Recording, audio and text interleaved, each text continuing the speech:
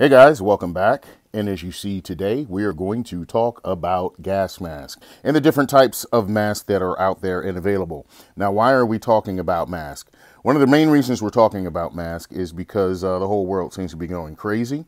And there is an increasing chance now for many people that they may be in a situation to where some kind of CS or tear gas will be deployed. Let's say you live downtown or in a major city center, which you should have moved out of by now. And you may get a little concerned about the rioters, looters, and all of the otherwise evil people out there and the responses that you may get from law enforcement. Well, one thing that they'd love to throw out is the tear gas. Doesn't take much for that to roll into your apartment, your flat, your house, whatever you have downtown. Or if you're a kind of person that has to be down there, has to work, that has to deal with, it may be advantageous to you to make sure that you have some kind of protection. Other than that, everyone out there is seriously worried about a pandemic and worried about wearing a cloth mask.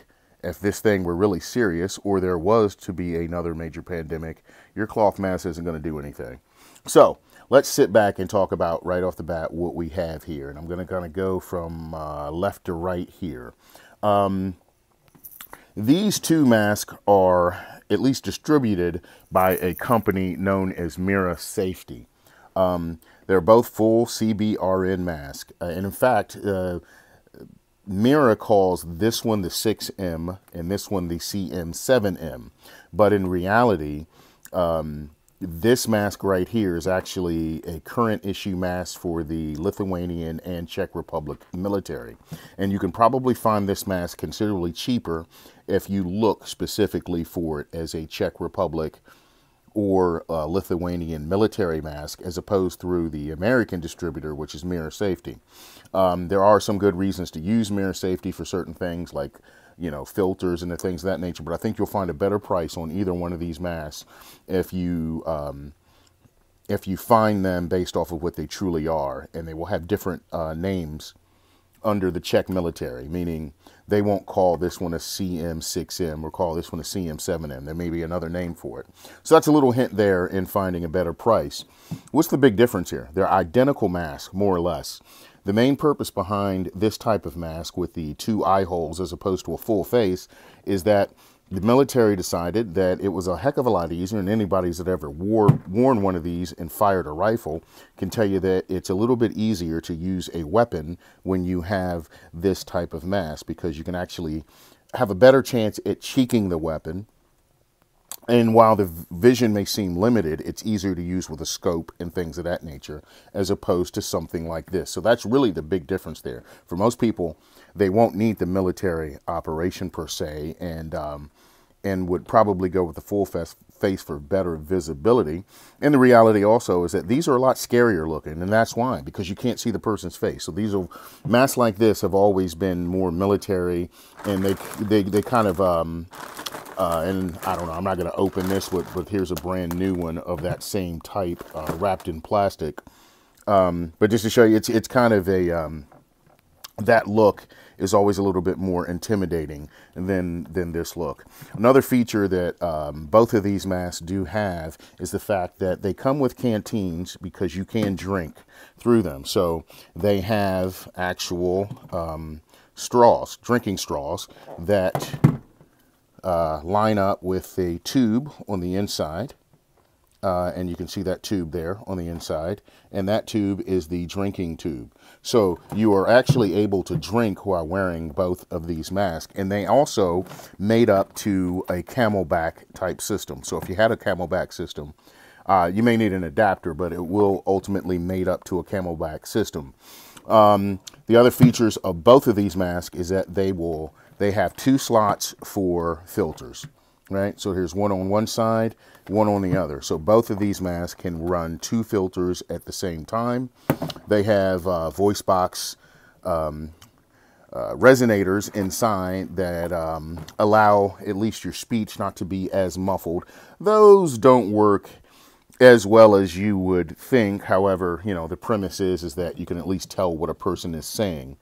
But the drinking is a really good aspect, the fact that you can drink with these. But for most people, you're only wearing it to get out of the immediate area of danger. It's not like you're expected to work in these things. So for most people, it's just an idea of having it on long enough to get out of the bad area. So drinking, it may or may not be a deal breaker for you, but it is a nice feature. Now I'm going to go over to the Meztel. This is the SGE 403 mask. This specific one does not have a drinking tube. Their Millennium series does. However, right now, I mean, and we've been trying to get them since last year. It's very hard to get these with the drinking tube because they're so back ordered. And this particular version is extremely small. This was made for not a child, but an actual small adult. So if you have somebody like a female or someone that you're trying to outfit, you may have to really consider size, because the way gas masks work is you have to get a good seal around your face. And if your face is really small, you may not be able to do that. So you're going to have to play around.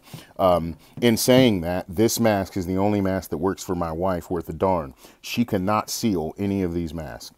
This is the only one. So it's pretty much special ordered for her. And you can see that there's also an eyeglass insert, whereas opposed to most of the full face masks like the Meztel and this mirror will take an eyeglass insert. However, there's different companies that make the inserts for either one of these. And I will tell you that in a pinch, you can kind of make a lot of things work if you were an eyeglass wearer. But the benefit is that most of these do have companies that make eyeglass kits for them. One really big advantage of the SGE 400 is the fact that it has 1, 2, 3 spots available. So it does not have the drinking tube. However, you could run 3 filters on this puppy if you wish. So that is an advantage of this. Now, we hardly ever run more than 1 filter, or would have reason to run 1 filter, because most of our concerns are that over, let's say, something like tear gas or smoke, or something like, you know, actual virus, if you will. We're not necessarily concerned at the moment about any kind of true chemical or biological attack or nuclear attack. However, you never know, right? It's good to have them. So now we'll talk about filters. These filters that I currently have on here were surplus filters, meaning the state of New York kept these for their survival purposes, and when they expired, they sold them. So they expired in September of 2019. What that meant is that we could get them at a fairly decent price. Now you're going to think, why would I have an expired gas mask? Well, if all I'm worried about is the COVID or anything of that nature, they're pretty much good for that. At least, you know, I wouldn't put my life on the line with an expired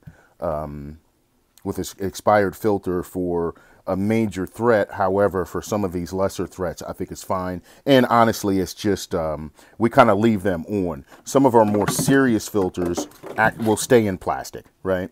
So just kind of giving you an example of some of the things that are out there.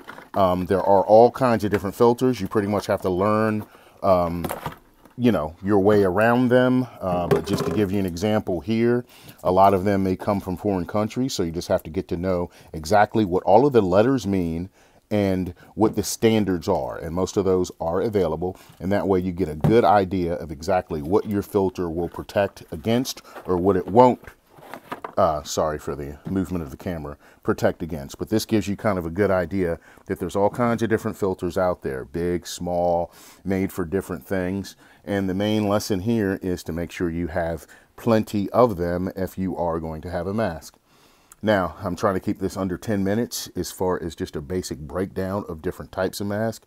So to go back over that, one thing you may want to consider is whether or not you think, if you do think you need one, whether or not you want to go with something that's full face or something that's a little bit more tactical. Also keep in mind that, you know, you will have options like whether or not you can drink while wearing the mask or not. Size is a concern as well. Also, whether or not you need an eyeglass kit or something of that nature. So there's some considerations there. Not everybody may even feel that they need one. But I will certainly say if you do, at least you have the information and it's something to check out. I would also warn you that at this period of time, everybody and their brother thinks that they need just about everything to survive an impending apocalypse. This planned chaos that we're going to have, which seems if you're going to plan it, then you can plan not to have it as well.